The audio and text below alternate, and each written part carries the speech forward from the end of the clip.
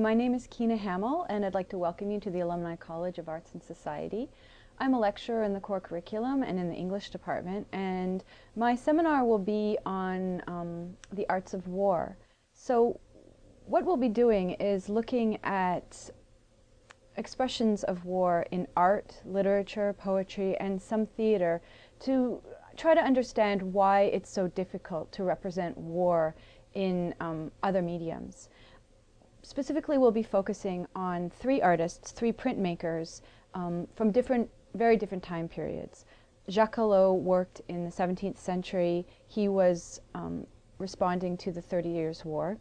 Francisco Goya was working in the 19th century, responding to Bonaparte's invasion of Spain. And we'll be looking at Otto Dix, who is responding to the German side of the Great War in the early 20th century. These artists each have something in common in that they are struggling almost anxiously to depict war in their prints. They do so by multiplying their printmaking and giving a series.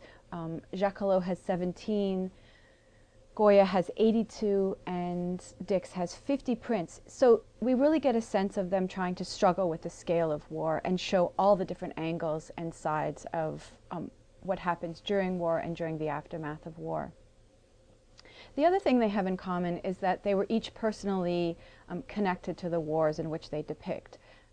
Jacques Callot watched as his region of Lorraine was destroyed by war and was turned into a sort of desolated place, destroyed by famine and the aftermath. Goya watched as Madrid was affected by the invasion of Bonaparte and watched as 20,000 people were killed by famine. And Dix was right there on the front lines during the Great War. He was an artilleryman in 1915 and 1916. So they're each really very much connected to the war in some particular way. And the third thing that's very common about them is that their art changed because of it. Their styles changed. The way that they depicted war really made an impact on the way that they were as artists. So we'll be looking at them. We'll be taking a look at some poetry, and we'll be looking at a short story by Edith Wharton called Writing a War Story. So really what this seminar is looking at is just trying to struggle with the expressions of war, the representation of war, and how you can do that with the confines of literature, with the confines of a frame of art, with the confines of a small poem. And I hope you enjoy it.